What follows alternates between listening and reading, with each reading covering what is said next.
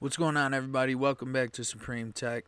Today I'm going to show you how to use the clipping mask and what it should be used for, and just give you a brief little tutorial so that you know how to use it, know why you're using it, and give you a couple examples showing you how to do it, right? But before we get into it, if you're new to the channel, consider subscribing, turning on them post notifications, and smashing that like button. And let's get right into it.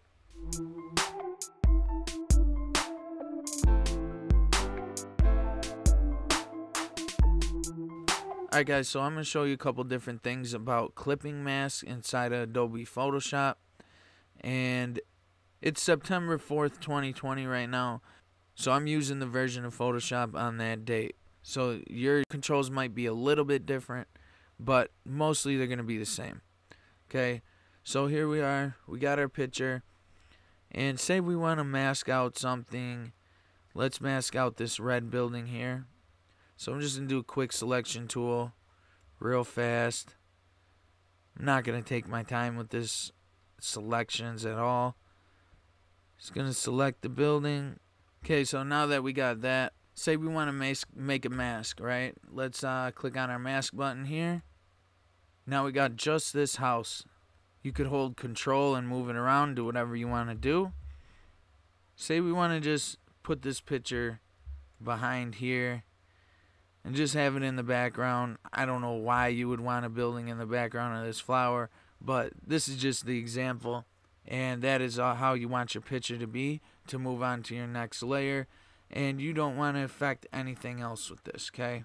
What you do is you would hold down Alt or Option if you're using a Mac, and you would hover over the line in between these two layers. Then you would just click down on your mouse, and now this is clipped to this layer. Okay, so clipping masks are basically, say you have something in either an adjustment layer or mask or something like that. Let's just do adjustment layer. Let's do hue saturation. Okay, now we got this hue saturation adjustment layer. Let's bring it to the top. Now if I change something on this layer, it would affect both of these pictures. See how it does that? See how we got the bee picture and we have this cityscape thing right here? Both of these pictures are being affected when I click on my hue saturation layer and I change the hue. We don't want that. We just want, say we just want to change this bee color. Let's select the bee. I'm just going to do a quick selection of it. I'm not going to take my time on this at all.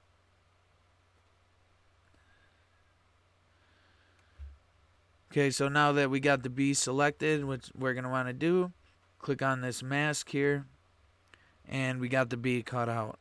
We can hold control and click on it to move it. Let's put it in the sky. And let's change the hue saturation. So we're just going to click on our layer up here again. And let's change it. Okay. Let's change the bee blue. Now we got the bee blue, but we don't want none of this other stuff to change. We want our bottom layer to be exactly how it was before. This is such an easy, simple solution. All you got to do is hold Alt, hover over the line in between these two layers, and just mouse click, and now your hue saturation adjustment layer is going to be clipped or attached to this bee picture, right? And it's only going to affect that. Now we could come here and change all this stuff. Change our hue again. Let's make it green. We could even white it out. Whatever we want to do. That's looking good. And that's it.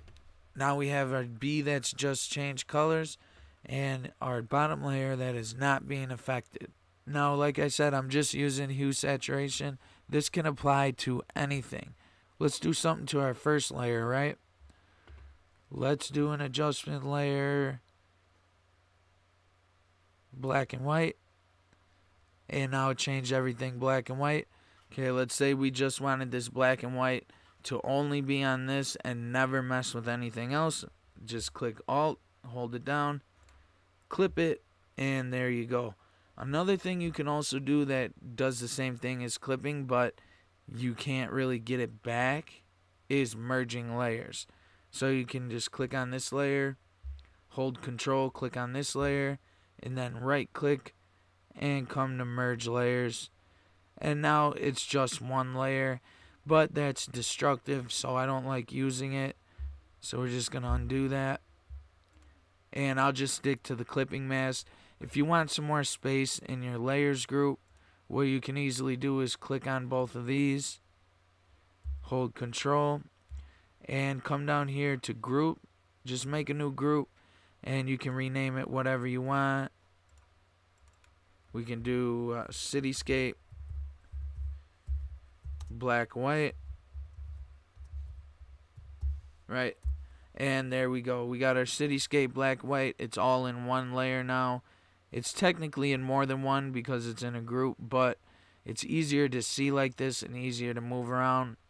So we could do that with the hue saturation. Again, just make sure it's clipped. And we just want this selected on here.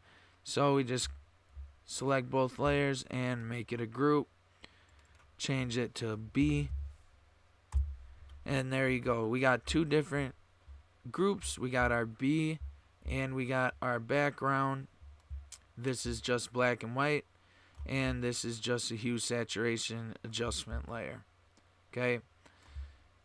Now you can do as many adjustment layers as you want and get super specific with masks and vector mask even if you want to mess with them. But this is just a simple tutorial for you. Comment down below if this helped you out or if you've seen anything that I missed or might have pronounced wrong or said wrong. Make sure to leave them in the comments below. Also, check out the affiliate links down below. I got some Wacom tablets and some other things that'll definitely help you out while you're using Photoshop. So if you're planning on getting big into this, picture editing, video editing, stuff like that, I highly recommend you checking those out. It really just ups your workflow and your time. It just helps you a lot. Check that out. Thanks for watching, everyone, and I'll see you in the next one.